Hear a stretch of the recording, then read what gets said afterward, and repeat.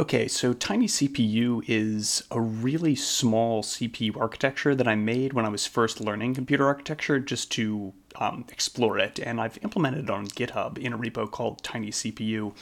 But in this video, I just want to talk about the architecture itself, because one of the things I found annoying when I was learning CPU architecture was that educational instruction sets or simple instruction sets often just included a few too many extra details that made writing programs practical or made the instruction set more realistic at the expense of adding additional complexity that was kind of confusing.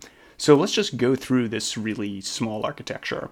The CPU state really just has four components. There's the PC, the program counter, which tracks what instruction we're at. There's a register file, which is basically just a bunch of registers. There's 32 registers in this architecture.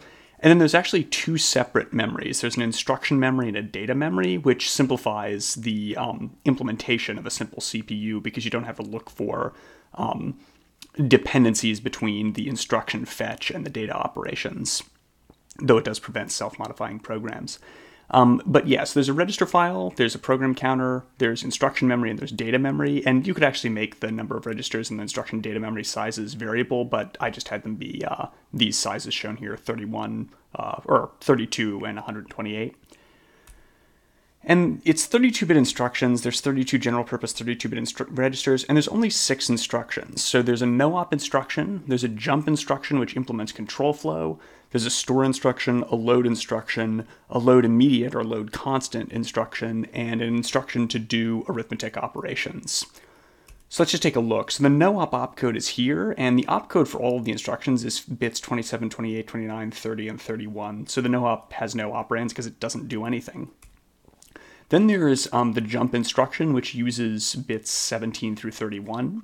And all it really does is basically it says, well, it's got a condition register, an opcode, which identifies it as a jump, and a location register. So there's actually no calculation. You're just reading from the location register and the condition register, and you say, well, if the register file entry pointed to by the condition register is non-zero, then go to or basically set the program counter to be the location, the memory location stored in the register file at entry location register, otherwise increment the PC. So otherwise go to the next instruction.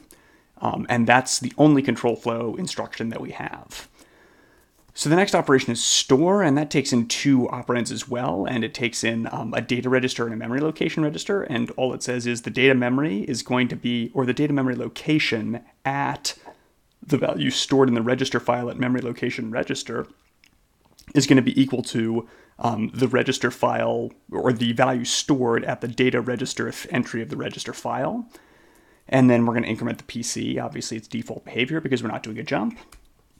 Load is sort of the reverse of that, right? So we're going to set the register file entry indicated by the destination register to the value stored at the address stored in the indicated memory location register. So, for example, if the memory location register value is 12 and register 12 holds the value 15, then we're going to set the destination register's value to be whatever is in entry 15 of the data memory.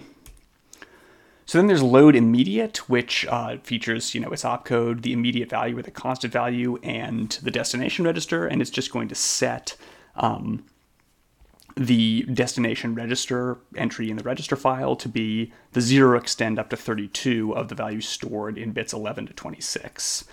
And then there's the arithmetic operation, which uses more bits of the instruction, the available instruction bits than any other instruction, and it's just going to take in 2 operands. Actually, it might not use operand 1 if it's a unary op. A result register and an opcode or a sub opcode and a code for the ALU operation that we're going to do.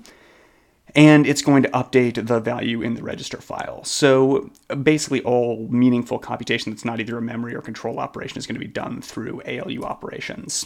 So here's just a layout, and Microsoft PowerPoint's kind of botching the layout of some of these instructions. I guess there's just too many squares linked together. But yeah, so there's basically no ops. There's operations like jump, load, and store that basically have an opcode and then 2 operands. There's an ALU op and there's a load immediate. And the general guiding principle here is I just try to have one instruction and one format for each function. So there's no complicated address calculation built into the loads and stores. There's no different variants of jump instructions. There's no computation in the jump instruction. I've really tried to separate out the calculation of values from lookup and manipulation of values in control and memory. So, for example, jumps don't have different variants. It's not jump not equal or jump equal or whatever. You're just comparing a condition that's already been computed to 0 and then jumping to the indicated location. And that's really the entire instruction set. And if you're interested in seeing some implementations, then on my GitHub under TinyCPU, I've got a bunch of different implementations, 3 different implementations of this CPU, along with the instruction set.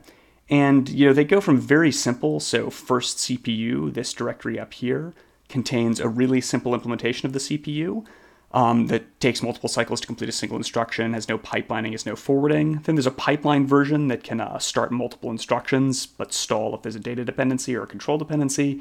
And then I've been working on a forwarded implementation, though I haven't actually finished it. But yeah, if you're interested in a really simple CPU architecture that takes away all of the messy details of real architectures and just getting a sense of what a really bare-bones CPU looks like, I think it could be interesting. So please check out this repo and give it a star if you're interested.